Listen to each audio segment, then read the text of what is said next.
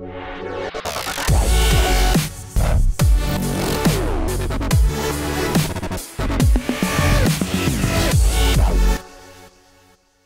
we're going to jump into the Word of God. I want you to get out your notebooks. Here at TheMix, we say that note takers are what? Yeah, world changer. So I just want to let you know today you are a world changer.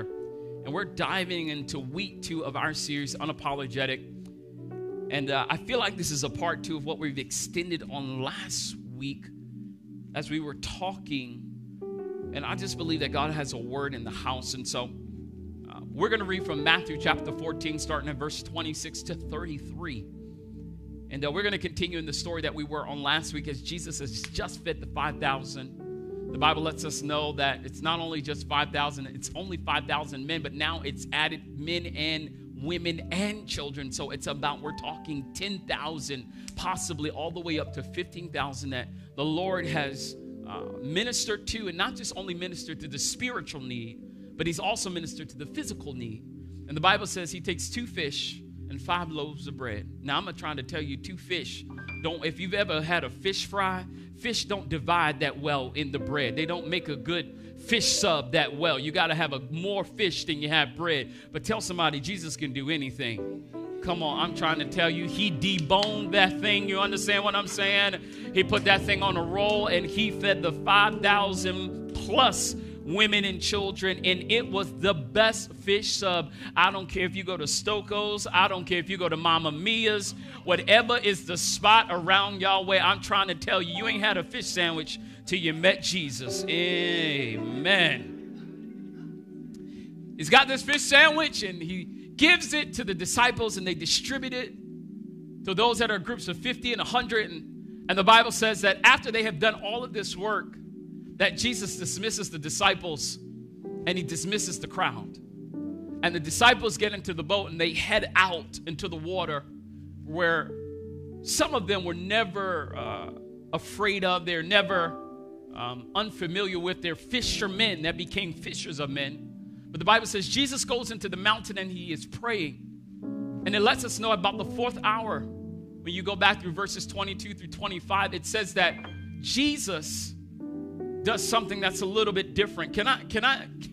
Jesus didn't have an Uber. Jesus didn't have a speedboat. Jesus didn't have a yacht. Jesus said, I've got what I've got, and that's my 2 legs. And so he said, I don't have to split water because I walk on water.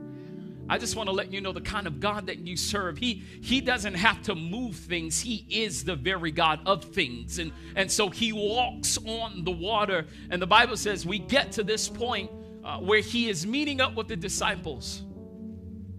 And the disciples are in the boat. And it says, but when the disciples saw him coming, walking on the sea, they were, the Bible says, terrified. Didn't even say just scared. It said they were terrified and said, it is a ghost.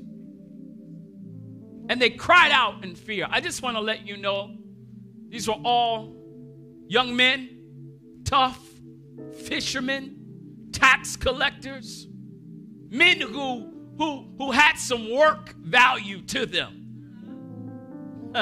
But can I even tell you that the Bible lets us know that even men get scared? It lets us know it doesn't matter how tough you are. It doesn't matter how much put together you are, that all of us get scared sometimes. It says they cried out in fear, but immediately Jesus spoke to them, saying, take heart. I'm here today to let somebody know, no matter where you are in this moment, the Lord is speaking. Take heart.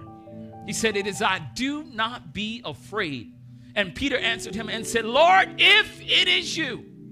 Because sometimes I want to let you know the enemy is trying to implicate the voice of God. He's trying to make it as if he's speaking. Anybody ever been there before? You're asking God, Lord, what are you saying to me? And you hear a voice like, just go ahead and do it. You're like, this don't sound right. This don't feel right. Somebody is trying to emulate something else that they have. I'm trying to let you know the enemy will act like that he's speaking from God. But I'm here today to let you know that when the Lord speaks, you can hear him clearly. The Bible says that Peter said, Lord, if it is you, command me, not See, sometimes I need a command from God. I don't need God to be suggestive. I need to give God permission to move me out of my complacent or comfortable state and command my situation to come onto the water. And he said, come. So Peter got out of the boat, walked on the water, and came to Jesus. But the Bible says when he saw the wind was there all the time. It lets us know at the beginning that they were already scared. They were already understanding that they were in a windstorm. But it says when he saw the wind. Here's my problem. You cannot see the wind. And there was something about the set of circumstances that Peter was in that made him fearful. I tend to think it wasn't just the wind, but it was the condition and the violence of what he was feeling from the wind. He didn't see the wind, but he felt it. And the enemy is here trying to be like a roaring lion, seeking whom he may devour. And some of us are scared of not what we see, but what we feel. It says Peter saw the wind. It says as he sees this wind, he was afraid, and beginning to sink, he cried out, Lord, save me. It doesn't matter what you're in. It doesn't matter what you've done. It doesn't matter how far you've gotten out there. I just want to let you know, anytime you can call on the name of the Lord. The Bible says the Lord saved them. And Jesus immediately, somebody say immediately. If you call on the Lord, he'll immediately reach out.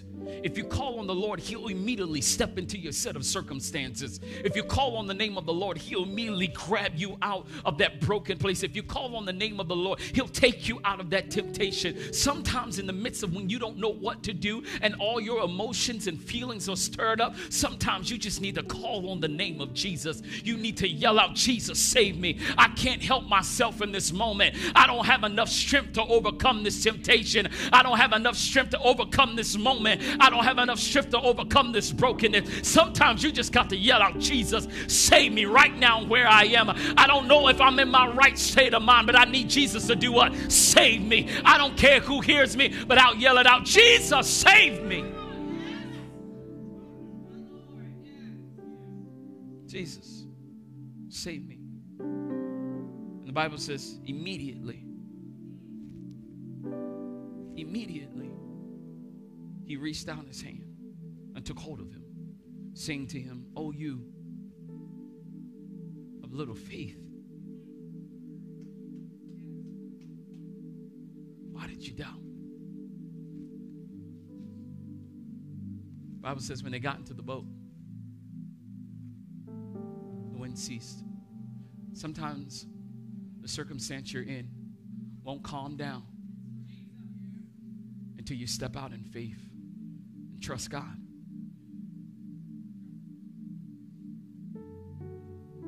And I'm holding that spot right there. It says when the wind ceased. I don't know if you were in Baltimore or in the surrounding area yesterday when the snowstorm was going and it started snowing. And at one moment it looked like it was dying down. And then the next moment it looked like all of us were going to be like the Wizard of Oz and we were going to go somewhere.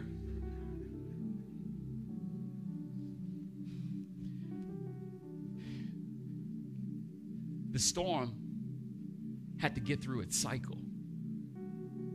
Some of us are praying for God to end the storm too early. And if he ends the storm too early, you don't get to learn the lesson that he's trying to teach you. So you've got to let the storm pass. Every time the storm doesn't need to end, sometimes the storm needs to pass so that you can learn what you're supposed to learn in the condition of what the storm brings. Sometimes, if I can tell somebody today, the storm is your catalyst. The storm is everything you need to toughen you back up and give you the resilience you need to know that the Lord is on your side. I don't know who I'm talking to today, but you've been praying about the storm. All you need to do is say, Lord, don't end the storm. Just keep me through the storm. Because the storm is a catalyst for your next season of what you've been asking God to do. I'm just believing that the storm has to go its cycle. And the Bible says, at the end of the storm, at the end of people seeing you work through what you thought would kill you, at the end of people seeing you walk out something they have never seen before, to forgive the unforgivable, to do the unbelievable, to move and operate in the unexpected, and operating in the exceeding and the abundantly, and above all, when people see you not run away from the storm, not crouch down to the storm, not beg the storm, but you stand firm in the storm. The Bible says when people see it, it says, and this is what happened. When they got back in the boat, they worshiped him, saying, truly, you are the Son of God. I want to let you know today that you're still in the storm because people need to see you overcome. Sometimes you're in the storm because people need to see you break through. They can't see God, so they need to see you. Sometimes you're right in the middle and you're saying, God, take me out. But if he takes you out too early, you don't get to get the audience for people to say, my God, he must be the Son of God. If he changed your life, he must be the Son of God. If he changed your circumstances, he must be God. If he brought you out, if he broke the addiction, if he healed your body, he must be the Son of God. So I want to preach from the topic today. Sometimes you got to step out to step in. You got to step out of where you are to step into what God has for you to do. And we're going to talk about that this morning. Can we pray? Father, in the name of Jesus, help us to step out, to step in. Amen. God bless you. Thank you so much, musicians. I appreciate it. Y'all, can y'all help me give it up for our dream team that's in the house today serving big time? That's what's up. Tell your neighbor, step out to step in. Tell your second choice, step out to step in. Tell your third choice, say, I'm sorry you're my third choice, but step out to step in. Step out to step in. I'm just believing that's for somebody today. God is calling for you to step out, to step into the right set of circumstances, to step into the right place at the right moment that God has been orchestrating even before the foundation of the world. The Lord has called for you to step into your right zone. Anybody know you just got a zone? It's a place where you get into, where you're not worrying about what everybody else is doing, where you don't care what everybody else is saying, when you don't worry about how much they got what they just bought, but you in your zone.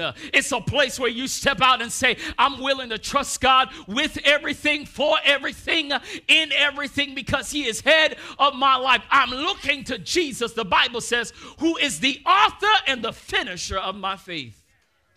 It's time to step out, to step in. I'm telling you this today because oftentimes it can be fearful to step out.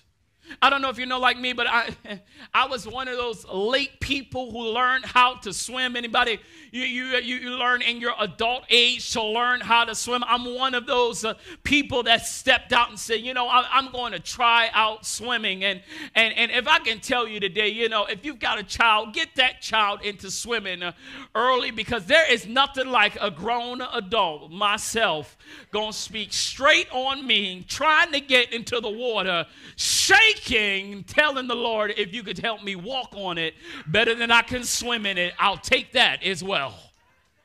And I'm telling you that today because I'll never forget, I spent some money. I went to the YMCA and I wanted them to teach me how. But there is something about when you're called to step out that it's fearful, because you feel that when you step out, you don't have any support around you. I went swimming and they tell you to get in the water, and the first thing I'm doing is I'm reading my surrounding. You got to read your surrounding, because I got to know how deep this water is. Anybody know you're looking at the side of the gauge? I'm not moving until I find out the footage in this water. I get in, it starts at about 3 feet. I feel good. 4 feet. my faith starts to waver. 5 feet, I know that the Lord is no longer with me. The Bible says his rod and staff, they comfort, but it was not comforting me at that moment. I step out into the water and I try to swim. And they tell you, all right, here's what you're about to do. You're about to leap out and kick your feet. The problem is that my brain doesn't have the ability to operate at the same time while keeping myself from drowning and making the decision to kick my feet. Because in my head, my feet need to be on the ground. So what you're telling me doesn't seem like it makes sense. But the only way you can swim is if your feet are off the ground. Now you have the fakers. You've seen them. They're tall enough to be in the pool, but they're doing this. And you under the water like, hey man, you're walking. You're not swimming. Talking about, did I get anywhere? No, you didn't. There's something about when you're learning something new that you have to trust in the process. And you have to trust in the process that even though you're fearful, it's going to lead you to an outcome that you desire. If I can pull my feet from off the ground and learn to swim and kick enough, then you know what? I may can get somewhere. Well, I went through the lessons at the YMCA. Problem is there was no test at the end to determine if what I had learned could actually be put to this moment. Well, I went to Florida with the family, and we quick learned that whatever I thought I learned had not been applied as well as it should have been. When I went to make that leap at 3 feet, I thought I was going to lose it all. Till my wife yelled on the side, just stand up. You won't drown. Can I tell y'all, we will lose our very inclination of how to do the normal things when fear strikes. When fear gets in our heart, we get paralyzed. We forget the understanding and the clarity of what we should do, and we act instead of thinking about what we have the ability to do. We're way more what? Reactive than we are what? Proactive. And I'll never forget, I got down there, my wife tried to teach me swimming. I think that's where we got a fragment of brokenness in our relationship, because for some reason I did not trust her, just like I didn't trust the people at the Y.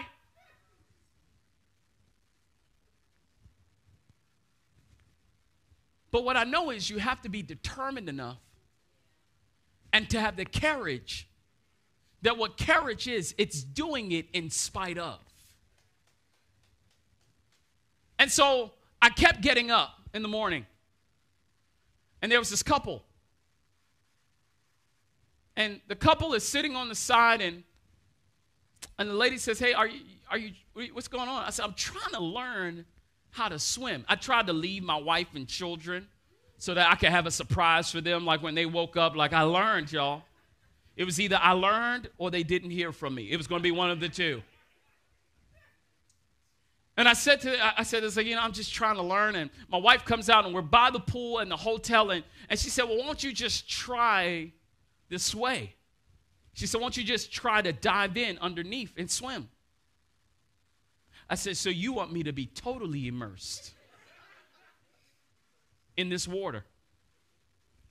The craziest part about it is I did this dive in and started swimming. And I started swimming, and I was underwater. And y'all, you know how you get too happy about your blessing? Y'all, I was so happy, I was swimming my life away. I mean, I'm swimming back and forth. My wife is celebrating. I am excited. I am swimming my life away. The problem is that I'm underwater. My eyes are open. And I have no goggles. And we are at the public pool. Well, what you know is that there's something called chlorine. I thought it was chlorine. It felt like bleach. Like somebody just went in and said, here we go, that should be clean. When I got out of the pool, it was hazy. When I kept walking, I went blind. I couldn't see, y'all. I went to dinner, and it's messed up that your own people will laugh at you. I said, anybody want me to drive? Everybody said, no, we're good, thank you. I go and I'm trying to order food, and I can't see because my eyes are glazed over. I think people are feeding me peppers and stuff like that. I just can't see. And the problem oftentimes is because we're so scared of what will be the outcome of our lives that we never step out to step into something different. Here's the thing. I got over the fogginess, but yet I learned how to swim. Here's the thing that we're worried too much about is what will happen if I do, and we don't understand that the result of the uncomfortableness will go away. It's a part of the process. But some of us aren't stepping out in faith because we're so fearful of what will take place that we never get to experience what God calls exceeding abundantly above all that we can ask or think. Peter, in this moment, has realized that he is with the true and living God. But the Lord, the Bible says, at the 4th hour of the night comes walking on the water. Now, I'm not going to lie to you. If I'm out in the middle of the ocean and there is a storm happening and there is a body that starts walking to me, I promise you, I'm thinking about how we about to fight. That's what's coming into our mind. Do you see that? I see that. Do you see that? I see that. I can see the disciples saying, I promise you, bro, with tears coming down their eyes, wherever it is, we going to tear this thing up. Jesus comes in and says, hey, whoa. It's me, because what fear does, it will make you miss and that you cannot see when God is in the midst. The Bible says the Lord is there and he walks up to him and says, do not be afraid. Because fear is the first thing that grips us. And when fear grips us, it keeps us from moving in faith. The Bible lets us know that Jesus tells him, he says, listen. It's just me. Calm down. Chill out. It's okay.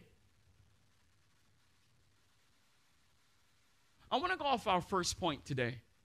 Our first thought in our series, Unapologetic, is that you need to be able to expect the unexpected.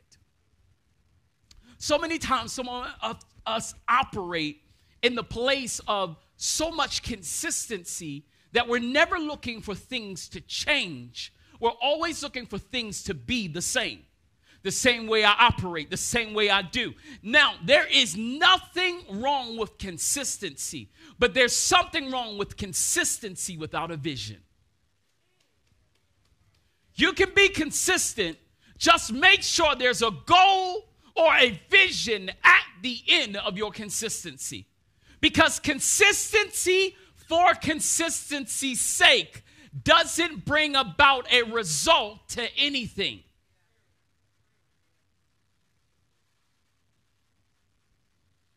You got to expect the unexpected. Can I tell you today, you have to be able to expect the unexpected. That's why every day with Jesus is so important. Because the Bible says, I want what? Daily bread.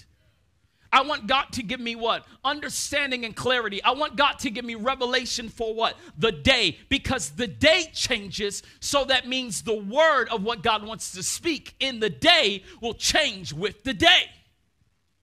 Some of us, we operate as if we were 10 years ago in the today's present. And you're trying to act like, well, that's not how we did it last year. The problem is last year is not this year. That's why they called it last year. and you're trying to do what you did last year in this year. The year changed, but we didn't change. Some of us, even now, as we're coming to different season in this pandemic, everybody's like, man, I just wanted things to get back to normal. The problem is normal is yesterday, and why do you want yesterday's blessings if tomorrow's blessings are greater? That's the thing. We think normal means I don't have to operate in faith. I don't have to move any further than where I am. I don't really have to extend myself. But the truth of the matter is that you need to be able to be shaken by what God is doing so that you can believe God for what's happening tomorrow, not believing God for what happened yesterday. Because if you're believing God for what happened yesterday, the problem is yesterday already happened. So you don't need faith for what God already did. You need faith for what God is about to do.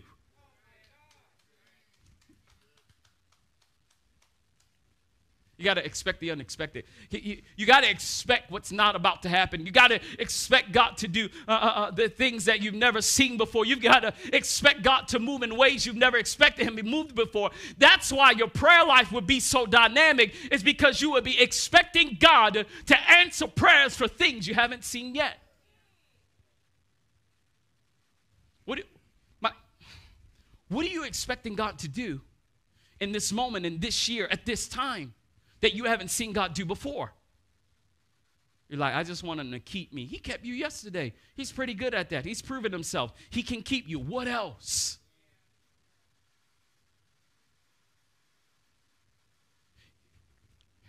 Can I explain real quick why some of us don't have expectation? It's because the Lord has already done enough to meet the level of where we never thought we would get to, that we never dreamed or envisioned anything greater than where we are today. And we haven't given ourselves permission. Somebody say permission. You haven't given yourself permission to go any further, to envision any greater, to see any greater than where you are, because you're still stuck getting over that God got you out of the last thing. And if you could see that God could do greater, you would envision for greater, because every greater is not dependent on the need. The greater is dependent on what you can ask for. If you can't ask for it, you can't receive.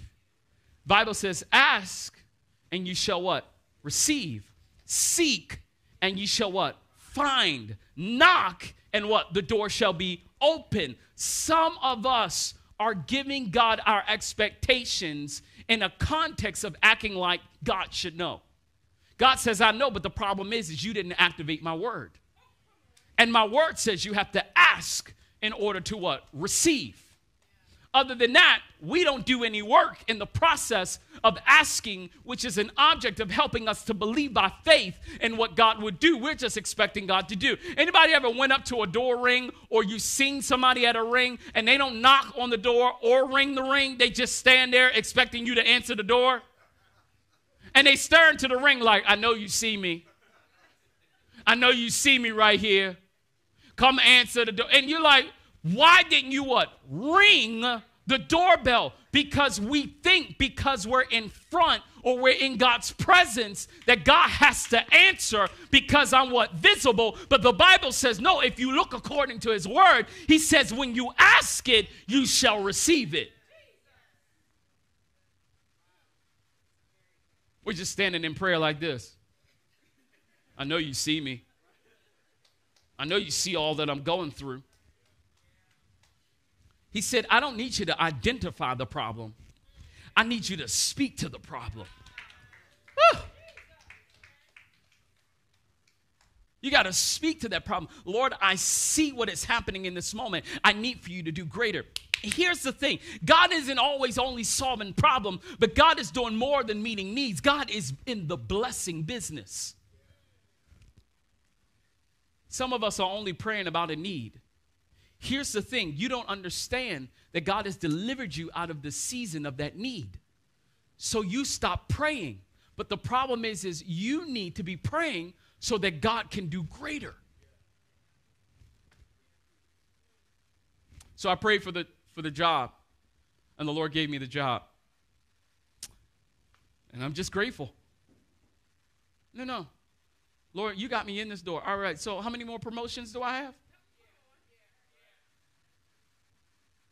You know somebody around you, well, you don't need a promotion. Just thank God for what you got. God didn't call me to be satisfied. He said I could be content until he does the next thing. But he didn't tell for me to be satisfied. Because he already, why can't you be satisfied? Because he already said I would do greater things. So why would I be satisfied when God has already given me greater? Somebody didn't catch that. Oh, somebody didn't catch that. Because your expectation is the only way that God can work is if I am in need. Here's the thing. I'm always in need for more. Lord, give me a job. There you go. Lord, give me a promotion. There you go. Lord, I want to own the company. There you go.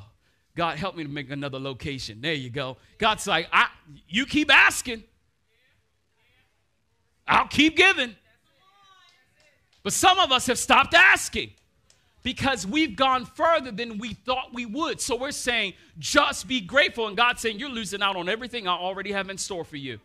Thy will be done on earth as it's already declared, what? In heaven. Lord, what do you have in store for me in heaven that I have not seen manifested on earth? Because whatever it is, I need to see every drip of it. When I see him in heaven, I don't want to see no reserves, no extras, nothing that was in the corner for me. I need everything that God has for me. I want to expect the unexpected. I walk in, they said it's free. I knew it was free. I just didn't know when it was going to be free. Why? Because I was expecting God to do what? The unexpected. I don't know when he's going to do it, but I'm expecting him to do it.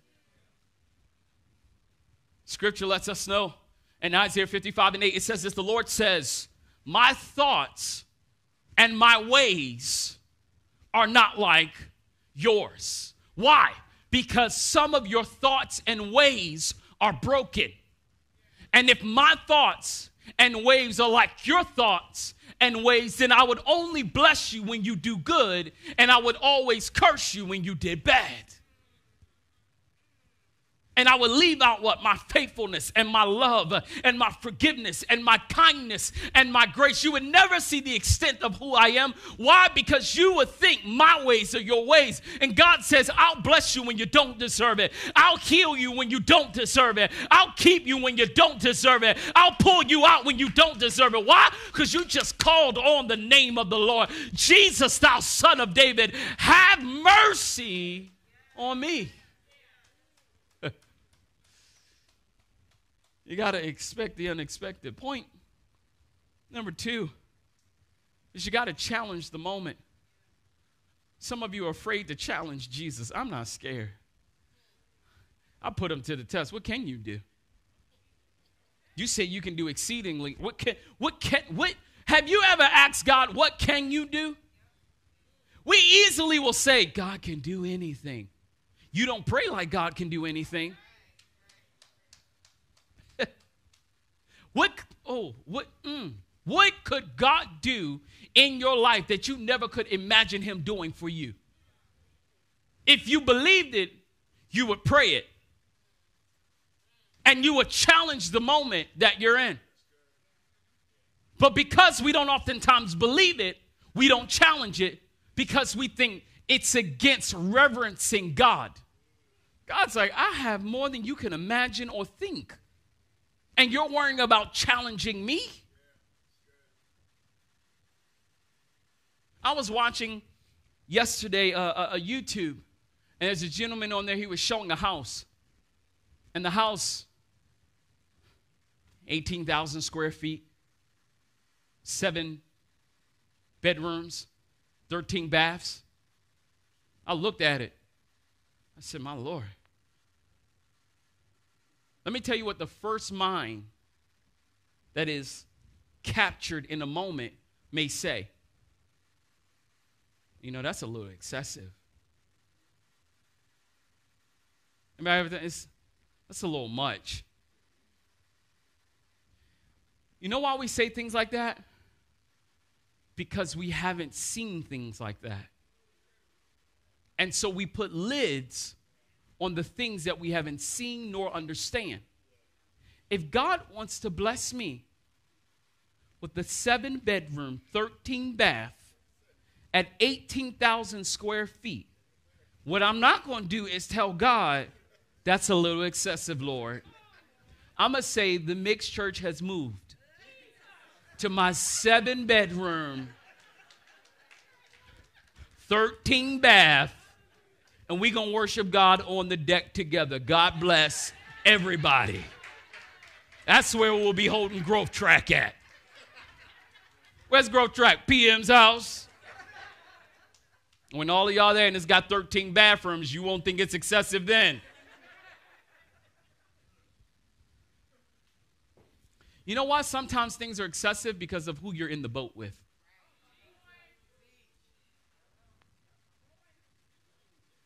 Tavon, you can't share everything you want to do because there's some people in the boat who don't see it the way you see it.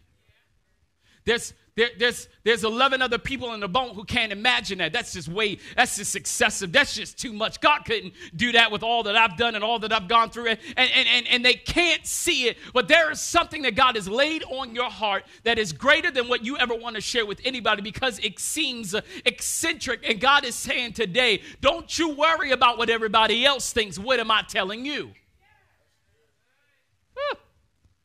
We're worrying about everybody else in the boat. You know how the boat is. You think I should ask the Lord, will you, like real quick, you think he just, you need to stop consulting with people about visions that they haven't even seen. That thing is greater than what I've ever seen. That thing is greater than what we've done together. That thing is greater than what we've ever gone out to. That thing is greater. How much we gonna do? Man, we going here and we gonna get this and we gonna stay there. And you're like, no, that's a little bit too much. I just think that's excessive. It's excessive because you haven't seen it. And you haven't been open to something greater than where you are. I'll never forget, y'all, I'm going to talk about this for real. I'll never forget buying my first $200 pair of shoes, and I'll never forget that because when you come out of a state, you tend to think that your state is the state of where everyone else should be, and anybody over your state doesn't really understand what it is to be humble and gracious, and so we live out of that. I'll never forget, I was buying a pair of shoes, and I was in the Saks in Arundel Mills, and it's like the outlet, and I looked at these pair of shoes. And Charles, I looked at them, and they were $200, and my wife said, you should get them. I said, you have lost your mind. Aldo's is right around the corner. And they got some shoes for $51.99. You know how much I'm saving? Now, this is not to anybody with Aldo shoes, because I wore them. But God had changed. God had changed where Peter was a fisherman to a fisher of men. Where he picked him up where he didn't really believe in and where he really didn't understand the clarity is different than the Peter that had just seen the 5,000 plus just be fed and had his hand in it. It's a different season. So you do not speak against people for the season that they're in. But when you've changed your season, stop apologizing for the season you're in. And I was like, oh, these shoes are, and my wife was like, here's what you have to understand. If you buy these pair of shoes, you're not going to have to buy 2 and 3 more pairs of the shoes that you normally get because all you're going to have to do is put the taps on the back of them so it doesn't wear off the heel, and these shoes will last longer than you getting a different pair of shoes every time something comes up because they got worn out or they got scratched. And you know about that Aldo scratch. Once it's in there, it ain't coming out, buddy. I don't care how much shoe polish you got. You'll just have one shiny side of the shoe. And I remember saying to her, no. And she said, you got to understand, we're not talking about more for the sake of more. We're talking about more for the sake of impact. You can get more from this than just staying where you were. Some of you are scared to move into the next step of what God has called for you to do because you're scared that people are going to see you a different way because of the increase in favor of what God has done. But they don't understand the level of faith that you had to operate out of it when you did not have Saks money and you had a BOGO kind of lifestyle. Nobody saw that. So don't stay where you are to please people's minds, emotions, and thoughts. You've got to leave the 11 behind and say sometimes to yourself, Lord, if it's you, bid me to come. If that's my house, you tell me and I'll get them keys. Because I don't have time to listen to where people who have not been yet tell me where to get to.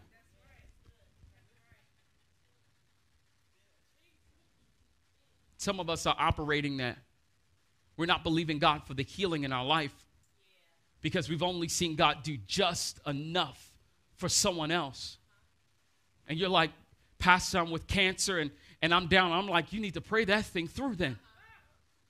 Well, God doesn't do that level. God does every level.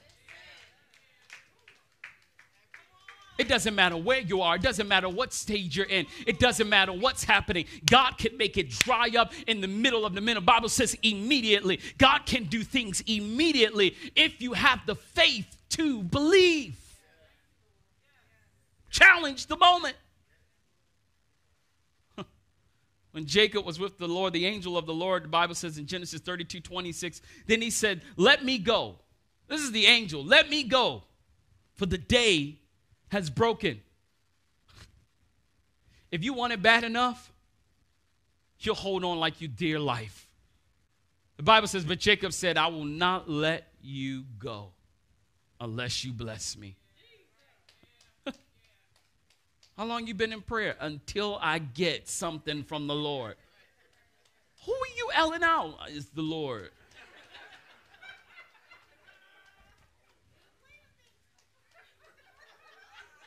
You're like, what are y'all doing? We're wrestling. You look crazy. I look crazy, but I got crazy faith. And I'm willing to wrestle God through this prayer until he's willing to give me an answer.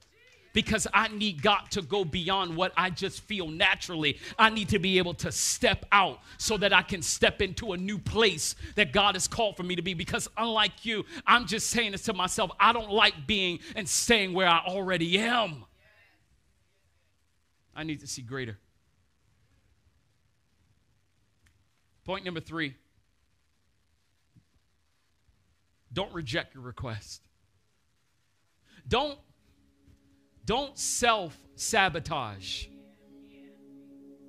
because it's greater than what you've ever seen and realized in your life. Some of us will find ourselves we'll talk ourselves out of our own blessings. But this probably isn't for me because, I haven't been the greatest Christian. This probably isn't for me because, that stuff that I did before and I messed up.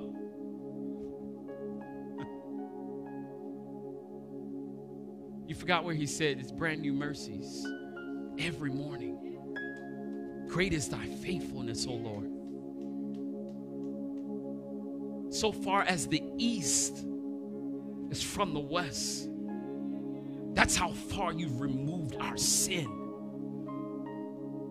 Lord, could you be using me today? Could you be using me today to do what I think I would never do? Some of us are so frustrated with our healing that we go back into our broken states because we thought it was too fast. No, I need a little bit more time for God. God said, no, I already healed you. But if you want to keep picking the wound to feel good about where you are, you can do that.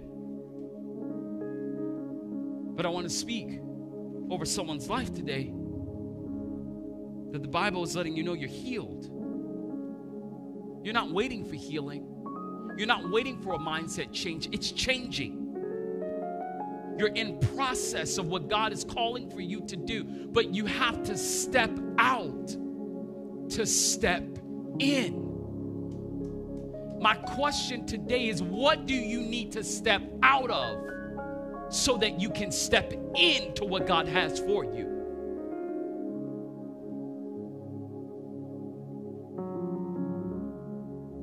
We got to step out.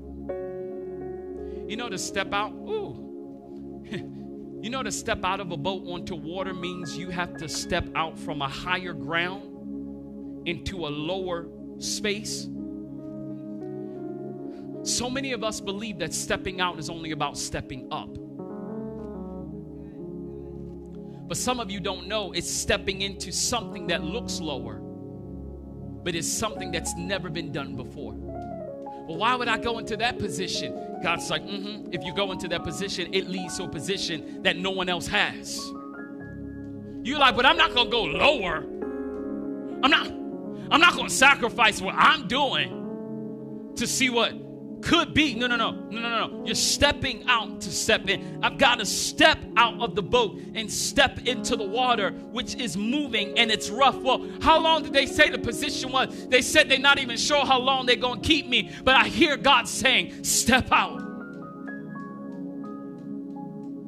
I'm not sure how long this is going to work, and I'm not sure how long we can continue this way. But some of you are hearing God say, step out. Some of you are in the season and God has placed you at the right place, but your mind is getting in the way of what you think. And the Lord is saying, step out. You say, there's no possibility I can step out. You don't know my bills. You don't understand what I got to do. And the Lord says, I'll do greater than you could ever imagine or think. I just need for you to step out. Some of us will never experience the level of what God wants to do because we're too scared to step out. Stepping out looks like stepping down. But stepping down is stepping into a place that no one else has been before. Not one of those disciples will ever be able to say that they walked on water. What if I fail? What if you do? Is he not able to keep you from falling? Is he not able to present you faultless?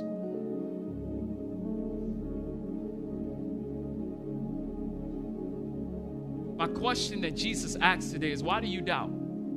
Lord, I doubt because of how much I've obtained.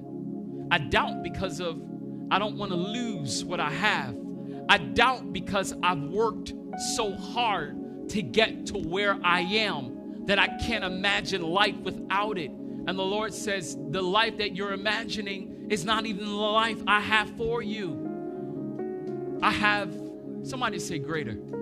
Can you just tell your neighbor real quick, just tap him and say, God's got greater.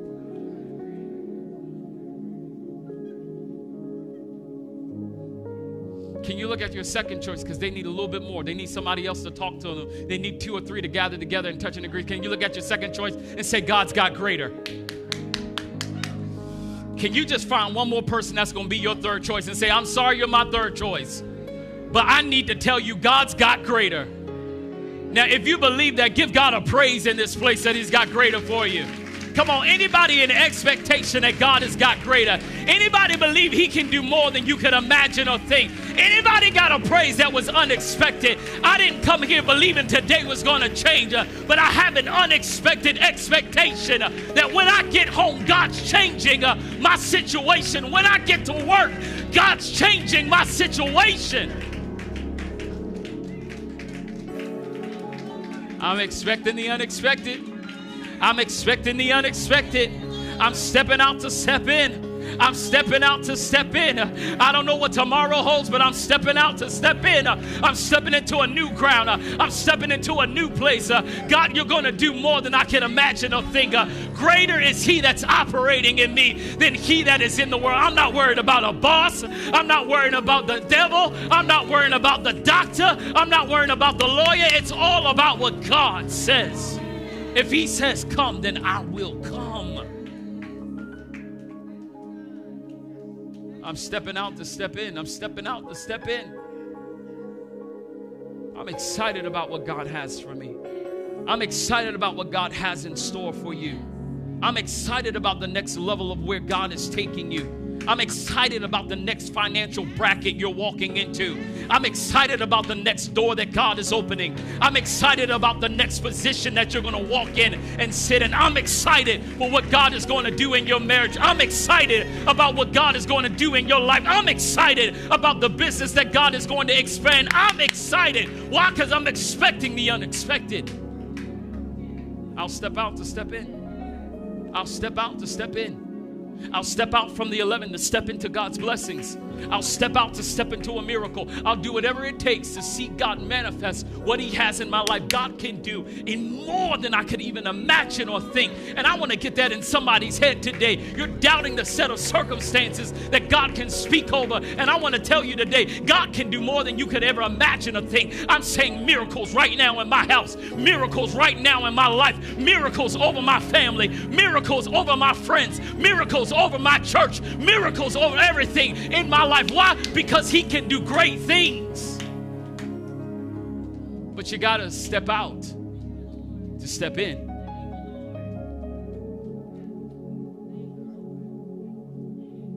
You can have your seat. I'm ending.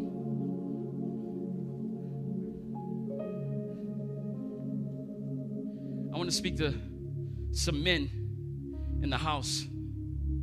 You're asking me the question, Pastor, how do I reclaim my life? How do I reclaim the leadership that God has spoken over my life? I'm going to tell you this. It is not about staying in the safe zone. It is about walking in the faith that God has placed in you. As a man of God with dominion and a man of God operating in who God's called for you to be, you must be able to lead out of faith. You cannot lead out of what you see. But I'm speaking this today that God is calling for us to lead as leaders, and leaders have to lead in faith. For the Bible lets us know the only way you can really truly please the Lord is when you live out of the faith that God has placed on the inside of you. Because I don't want to get you twisted. Your faith is not of yourself, but your faith is from the seed that God has already planted on the inside of you. Women of God, I want to let you know today, to be everything that God has called for you to be, you cannot rest where you are, and you cannot accept what everyone tells you. You have to be in a place where you're willing to step out of the comfort zone to look crazy. You got to look crazy to step into a new place. You got to look crazy. They're going to talk about me. Yes, they are. That's what people do when they have not been where you are. We talk about what we don't know because it's our way of comfort for the things we cannot explain. You know, that was just crazy that they just did that and they're going to go ahead and try to, and apply for that. That is just too much. I don't think it's too much. Because whatever you have vision for, God can fulfill. If you don't have vision for it, God can't fulfill it. God's going to use me to change a country. If you have vision for it, God can do it. How are you going to do it? It's a certain amount of money I need. What's the money you need? You got to be able to envision it. Whatever you cannot envision, you cannot expect to receive. If you can't see a whole family, guess what? It's going to be hard for you to get a vision from God of how to put a whole family together. If you can't see a healthy marriage, I want to tell you today, it's going to be hard for you to get an understanding and clarity of how to produce a healthy marriage. Why? Because you don't have vision for it. The responsibility that God is calling for us to live through and live out is in this moment in presence and understanding, Lord, whatever you have for me to do, I am willing to do it now. I believe this. The more you step out is the more you'll see God's hand move. It doesn't matter if you start drowning, because as soon as you call on the name of the Lord, the Bible says immediately he'll save you. So there is a risk in your faith. You're like, I don't want no risk. I'm like, well, then stay there.